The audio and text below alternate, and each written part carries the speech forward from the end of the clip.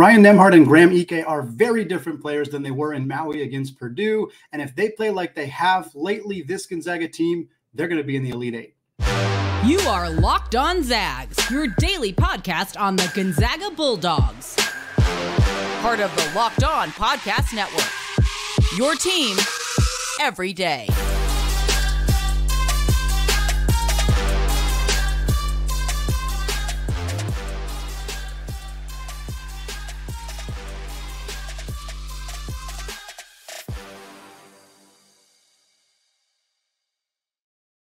What is going on, y'all? Welcome into the Locked On Zags podcast, part of the Locked On Podcast Network, your team every day. I am your host and longtime Gonzaga podcaster, Andy Patton, here to provide news and updates on all things Zag athletics. Today's game day episode of Locked On Zags is brought to you by Nissan. Folks, are you the kind of driver that likes to push things just a little bit further? Have you ever wondered what adventure could be just around the next corner? Take the Nissan Rogue, Nissan Pathfinder, or Nissan Armada and go find your next big adventure. Check them all out today at nissanusa.com.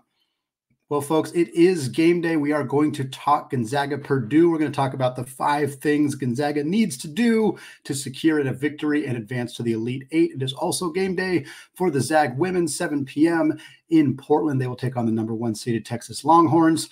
We're also going to talk today about Florida Atlantic. They have a new coach who has Gonzaga ties. We're also going to talk about the WCC losing another coach, gaining a coach at Pacific. Also 32 players from the West Coast Conference already in the transfer portal, including Joshua Jefferson, starting power forward for St. Mary's. We're going to talk about all of that. But first, let's get ready for this Gonzaga Purdue game. We've talked about it already a handful of times this week, of course, getting ready for a rematch against Purdue, the Boilermakers, who Gonzaga not only took on last year in the PK Invitational, they also took them on earlier this year in Maui as the first game of that Maui Invitational. The Zags had a 5-point lead, ended up losing that one by 10, outscored 43-28 in the second half. The rematch will be tonight, Thursday at 4:40 p.m. Pacific time. The game will be broadcast on TBS. You can also get it on Max. You can get it on the March Madness app. Tons of different ways to watch this game. The game will be played at Little Caesars Arena in Detroit. It'll be on Friday. I think I said Thursday. It'll be on Friday. I'm getting my days mixed up. Regardless, that's the game time. The Zags right now are 5.5-point underdogs, according to FanDuel. But there are absolutely multiple paths for a way for Gonzaga to advance in this game. They're one of the most red-hot teams in college basketball right now. So, too, is Purdue after a 40-plus point victory over Utah State in the round of 32 to get here into the Sweet 16. Here are the 5 keys. Let's just get straight into them. Key number 1, and this is kind of an obvious one. Graham Ike needs to stay on the floor. Graham Ike needs to avoid foul trouble, and he needs to be the version of Graham Ike that we have seen in the latter half of the year offensively. And you're asking him to do that in a very difficult setting. You're asking him to do that against a 7'4", 280, 90-pound center who is mobile enough to move his feet, who is good at avoiding getting fouls called on him. The Zags are going to need to use basically every foul that they have in the front court, but they cannot use them early. Graham Ike cannot pick up 2 fouls before the first media timeout. That has happened before this season, and it usually is not a good sign for the Zags. He did pick up 2 early fouls against Kansas, but as you recall, Gonzaga was down 1 at halftime against Kansas. When Ike was on the floor more in the second half, Gonzaga jumped out to a huge lead and never relinquished it. This is a really tough task for Graham, for Gonzaga. We'll talk more about how they can potentially mitigate that. Obviously, some double teaming, some triple teaming might prevent at least Graham and Braden and Ben and Anton and whoever's guarding him on the block from picking up too many obvious fouls. It's a nightmare situation for Gonzaga. If they are in foul trouble, they can't play as aggressively defensively. It allows Edey to score more easily. It also challenges their depth. It takes their best defenders off the floor. Also, Zach Edey is like a 79, 80% free throw shooter, so you're basically just giving up points because he's very consistent from there. But offensively, I think the big thing here is it cannot be the same as the way that Gonzaga played in the first game. And what I mean by that is Graham Ike took 10 field goal attempts in the first game against Purdue. 6 of them were from the 3-point line. 4 of them were from 2. He made all 4 of those shots from 2. He only made 2 of the 6 3-point attempts. Now, Graham hasn't played remotely like that in months. So the odds of him suddenly taking a whole bunch of threes in this game, that would be wildly out of character. It was kind of shocking to go back and read the box score. Even after watching that game, I remember Graham Ike taking threes in that game, but just the type of player that he is now is so different from the player that did that early in the season. So I don't think we're going to see a return to that. But we need to see him. Can he score over Zach Edey? It's a really tough task. Zach Edey is better than Hunter Dickinson. He's better than Mitchell Saxon. But Graham did score over both those guys, and both those guys are big. I think you have to let him try. I think you have to let him try. Because if he's able to do it, Purdue might then start having to double team. Then maybe Graham can get the ball out. You can get it out to open shooters. You can get some drives towards the basket, maybe lean into Edey, get some contact. Again, he's very good at avoiding fouls, and the refs are very good at not calling fouls on him. But you have to try to do that. I think if you go away from what has worked from you offensively because you're afraid that Graham's not going to be able to score on Zach Edey, you kind of already lost. You have to try to do what has worked all year long.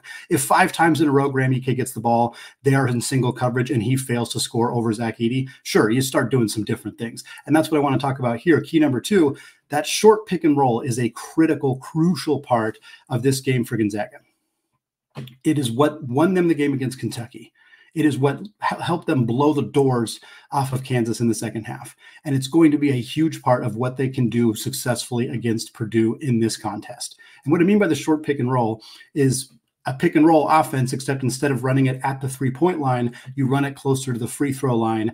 What that does is if teams go under on the screen, which is how they have defended Gonzaga throughout the year, that instead of Nembhard then being faced with an open 3-point shot at the top of the key, where for the first half of the year, he was borderline incapable of making them. He shot 15% from 3 in the non-conference this season.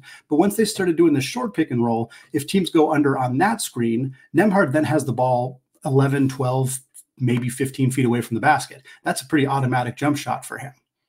And the reason that has worked is teams don't typically do that because it clogs the lane in a way where it's hard coming off that screen. If the defender goes under, it's hard to make that pass to Graham Ike in this case, or Anton Watson, whoever's on the block. But Nembhard is really adept at being able to make that pass. So if Edey comes out on him, prevents him from hitting that jump shot, he can make that little short pass. Now, Edey's longer and bigger than Hunter Dickinson, than Mitchell Saxon again, than the other bigs Gonzaga has played this year. And he might be able to adequately defend that short pick and roll, going under on that screen, leaving Nembhard open for that jump shot. He might be able to get his hand up and impact that shot. Again, Ryan Nembhard is pretty small. He's not a big guard. So I think that could create some problems. You could attempt to then run it with Nolan Hickman, who's a little bit bigger than Ryan Nembhard and is certainly capable of running that offense. There's other options that I think you can explore here, but I think you have to try that short pick and roll offense. You have to try to get Edey in space. It is not an area that he is super strong.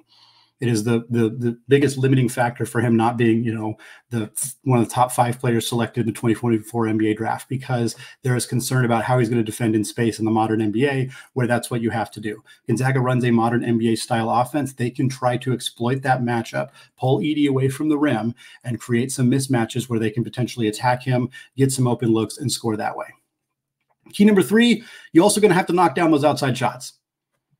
You're not going to want to take 32 of them like you did the last time these two teams played. I don't advocate for that. I don't think anybody's advocating for that. But you're going to have to make more than 6 of them.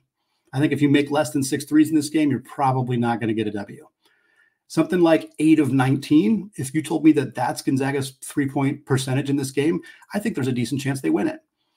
Because you're not taking as many threes, you're not giving away as many possessions, you're knocking them down at a higher clip. I think that's the way that Gonzaga is going to have to go. If they are going under on that screen and Nembhard's open from 3, you got to take it. Again, you can't be scared. You got to take those shots. You got to get the opportunities. Nolan Hickman has been red hot lately from 3. If he's got a second of space, he's got to be shooting them. Dusty Stromer, who's been lethal from the corner, he's got to be shooting them. Ben Gregg coming off a high pick and roll, pick and pop, got to be shooting them. I think that there might be some fear that this team is like, oh, we shot so poorly last time. We took 33-point attempts, But if you're open, you got to take those shots. I don't think Mark Few is going to be mad at guys for taking open threes. He's probably not going to want Graham Ike to take 6 of them, and I don't think Graham Ike wants to take 6 of them. But if guys who are good shooters have open looks, you got to shoot them and you got to knock them down, because if you're not knocking them down in this game, you're going to be in trouble. Key number 4 kind of goes along with key number 1. Forcibly double Zach Edey. Make somebody that is not Zach Edey beat you on this team. And they might. They honestly might. Fletcher Lawyer and Braden Smith are red hot this season. They're both shooting over 40% from three, both closer to 45% from three. These guys dramatically improved their three-point percentage from last year. These dudes are lethal shooters. And they have figured out how to work with Zach Edey, where Edey can get the ball out of his hands, get it to an open shooter. They can swing the ball around until somebody's wide open and they knock down a three. They're good at that. You're going to see it happen in this game, and it's going to be deflating. But I would rather get beat that way than single covering Zach Edey, getting all the bigs in foul trouble. He gets 19 free throws, knocks down 17 of them, has 30 points, 17 rebounds, and the Zags just never felt remotely competitive because Zach Edey did whatever the heck he wanted. That's the worst way to lose this game. If you double him immediately, you put a ton of pressure on him, you triple team him, you make him score through it. If he scores through a triple team, he scores through a triple team. If he passes the ball out on a triple team and Gonzaga's a little slow to rotate and they get an open three and they knock it down, you kind of tip your hat. You can't let that happen every time. Obviously, that's going to be a problem.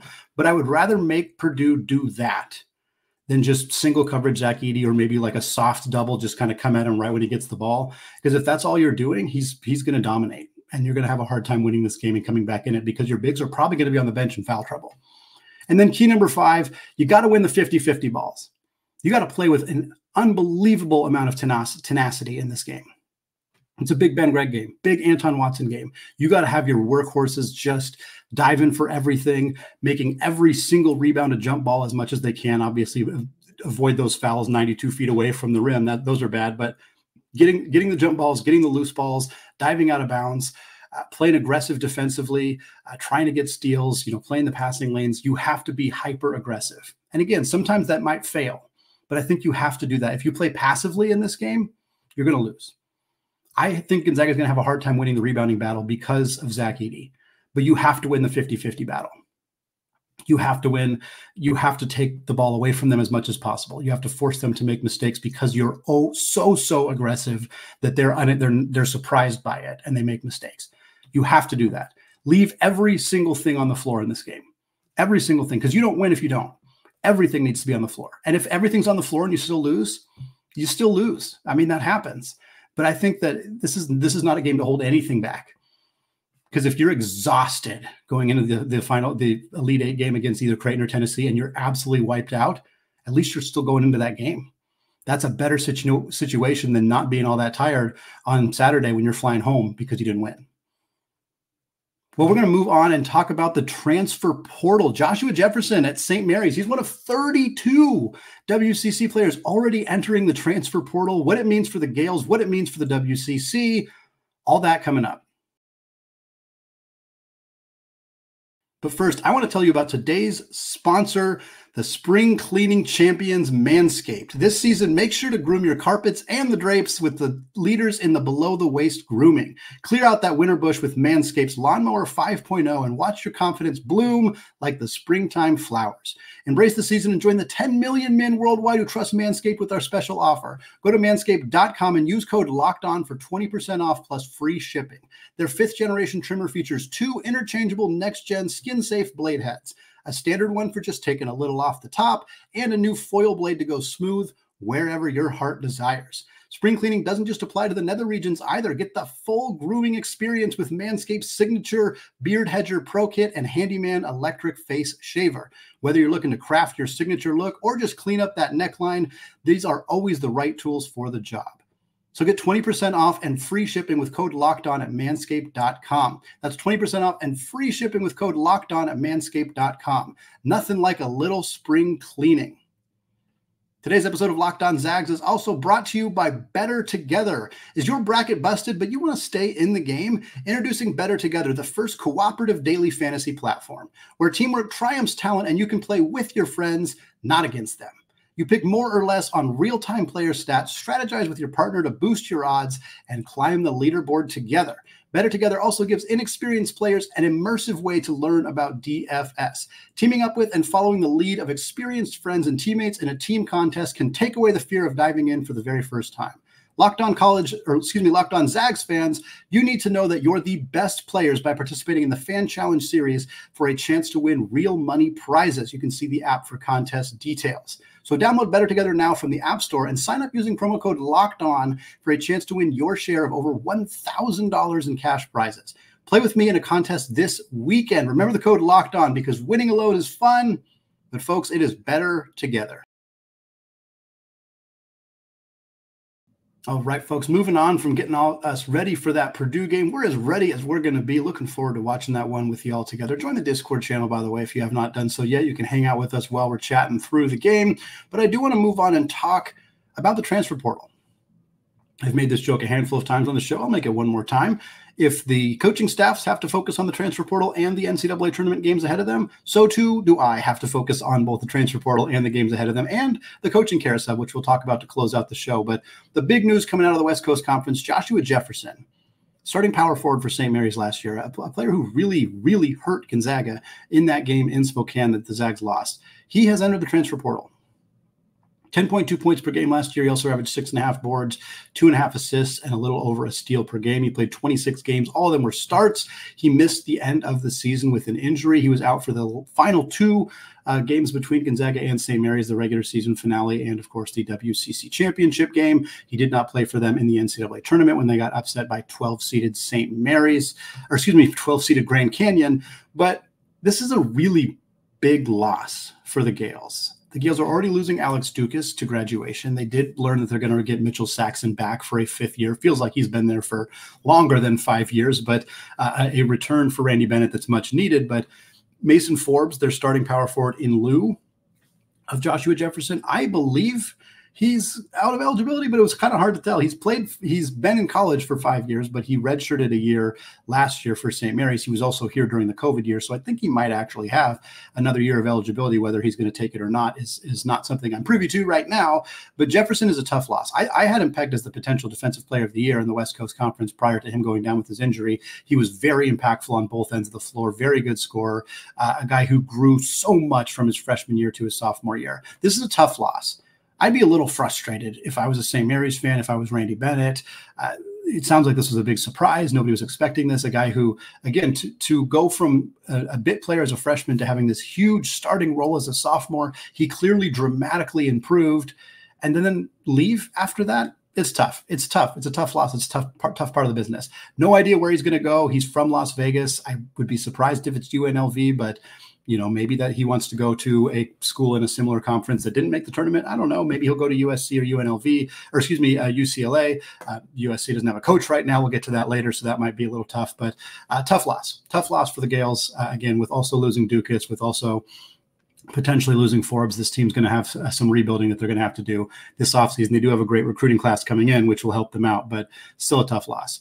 And again, Jefferson's one of 32 players who has entered the transfer portal out of the WCC. I use Evan Miyakawa's phenomenal website, evanmiya.com, tracks all the transfer portal information. Of those players in the portal, 8 of them are coming from Pacific, who, of course, fired their coach, Leonard Perry. We're going to talk about that in the final segment. 7 of them come from Pepperdine, also fired their coach, Lorenzo Romar. One of those players is, of course, Michael Ajayi, who has landed at Gonzaga. Houston Millett, another one of those players, he's already committed to Alabama. You also have 7 guys leaving from Portland. Shante Legan's going to have to do a full rebuild again. 7 guys leaving. Tyler Robertson also graduating. So that is a tough group of players to lose for the Pilots. 3 of them each from LMU and San Francisco. One of the LMU is, of course, Dominic Harris, who we've talked about on the pod already. 2 of them from San Diego, but 2 big ones, Wayne McKinney and Deuce Turner. 1 each from Santa Clara and St. Mary's, of course, Joshua Jefferson being that player from St. Mary's. Some of the bigger names, we already touched on a few of them. Millett is already at Alabama. Deuce Turner and Wayne McKinney were the 2 best players at San Diego last year. That is really tough for Steve Lavin, who seems very allergic to using the transfer portal to his benefit. Now loses 2 players to his detriment. Curious to see if he's going to try to replenish from there. Juanse Gorosito is a big loss for Portland, a sophomore guard who took a big leap this year, who's a bit inconsistent, but at times played very, very well. He's going to find himself a nice gig somewhere this offseason. Dom is one of 3 LMU players. Michael Graham, a big man who had a big impact on Gonzaga's loss to LMU last season in Spokane. Justin Wright was also one of their better players. He's in the portal as well. And then Jevon Porter from Pepperdine, younger brother of both Michael Porter Jr. and John Porter, who are both in the NBA, both played at Mizzou. Could be a possibility for Jevon Porter to join them and go back home to Columbia. And of the Pacific players, Mo Odum was their best player last year. He is among those players in the portal. A couple other names to keep an eye on. Marcus Adams Jr. You remember him, the glorious 1 month that Marcus Adams Jr. was with the Gonzaga Bulldogs. He started his career at Kansas, entered the transfer portal despite being a freshman who had just enrolled because he'd enrolled in classes, came to Gonzaga, entered the transfer portal again, went to BYU, played very sparingly. Guess what? He is back in the NCAA transfer portal. When he commits, it'll be his fourth school in about an 8 to 9 month span, depending on when he actually commits. Tough, he's had a tough background. I don't want to judge him too much. I don't know what happened at Gonzaga. It's possible there was some academic reasons he couldn't even get into the school. I don't know, but this is kind of the era we're in. We're going to see a couple guys do things like this. Also, Miles Rice entered the transfer portal out of the WCC, out of Washington State. So this is technically another WCC departure. Miles Rice was the player who beat Hodgkin's lymphoma, missed a full year of basketball while recovering from that. Comes to Washington State this year, averages 15 points per game, leads them to a 7 seed in the NCAA tournament. If if Wazoo is one of the other teams and you're like, how could a player like that do that? I caution you to think about the fact that his coach left. And I think a lot of times, and I'm not going to go fully on a soapbox right now, but people want to criticize the players for leaving. But remember, the coaches do it too. Like 8 players leaving Pacific. Sure, they were recruited by Leonard Perry, and he's not there anymore. 7 guys leaving Pepperdine because Lorenzo Romar was the guy who brought them there. They don't want to play for a new coach. They don't want to play where they're sitting right now, not knowing who they're going to play for. I don't blame guys for entering the portal in particular when they're in that situation. And that's where Miles Rice finds himself at Wazoo, wanting to play somewhere else because his coach, Kyle Smith, is now at Stanford. And we're going to talk about that because Kyle Smith had an opportunity to return to the WCC, the longtime San Francisco head coach. He chose not to do that. He goes to Stanford. A former Zag is now a head coach at Florida Atlantic, replacing Dusty May. Pacific also has a new head coach. We're going to talk about all of that after a word from today's sponsor, Nissan. Folks, this week's March Madness Bracket Highlight is brought to you by our friends at Nissan. Each week, we're picking one team that stands out, a team that has pushed it further than the rest. Just like any of the all-new 2024 Nissan SUVs, these guys were able to take it to the next level. That is my other alma mater. I went to Gonzaga for undergrad. I went to Seattle U for grad school, and the Red Hawks can only be described as a Nissan Armada. This red hot team, hardcore as it gets out there after winning the CBI as a 3 seed. Could this success help land them as a team in the West Coast Conference? Could it push Coach Chris Victor to take the Washington State job or another job out there? We'll talk about that momentarily. But for now, folks, take the Nissan Rogue, Nissan Pathfinder, or Nissan Armada and go find your next big adventure. Shop NissanUSA.com. All right, folks, closing out the show and the week today, although we will be back after Gonzaga's games on Friday evening. But we're talking more about the WCC and also just about the coaching carousel in general. Lots of coaching movement early in the offseason so far. Obviously, the big ones, Dusty May going to Michigan. We just found out Pat Kelsey, the Charleston head coach, is going to Louisville. That's a big one. A handful of other big coaching stuff has already kind of happened. But I want to talk about some of the ones related to Gonzaga and the WCC.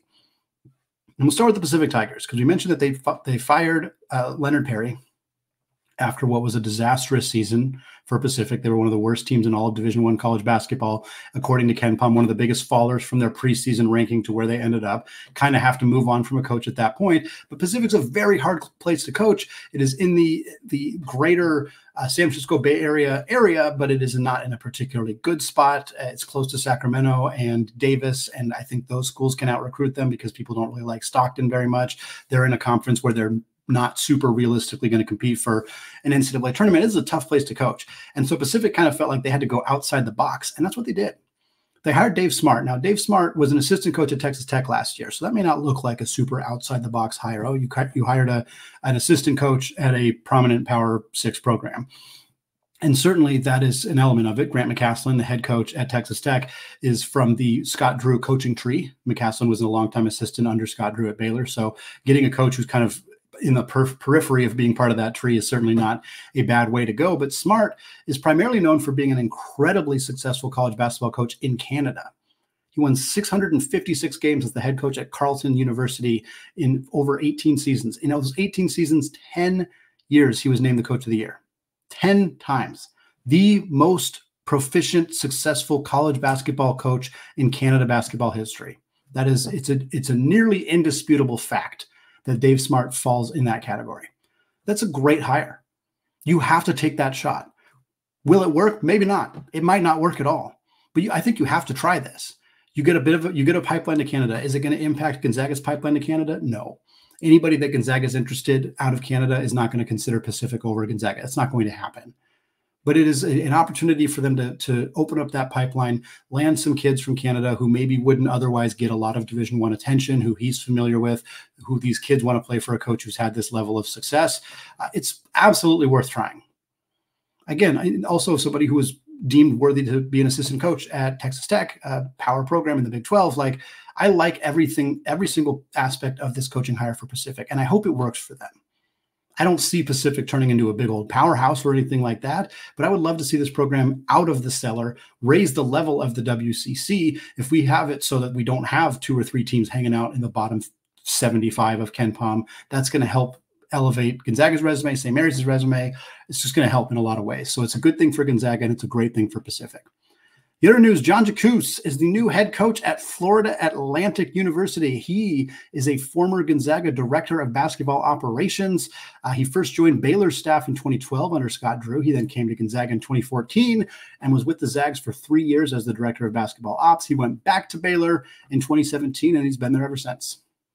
He was there when they won the national championship over Gonzaga in 2021. He was there kind of with Rem Bakamus for a long time. Now Rem, of course, the director of player personnel under Tommy Lloyd at Arizona. But Jakus is a guy who's been around the Gonzaga program and the Baylor program for a really long time.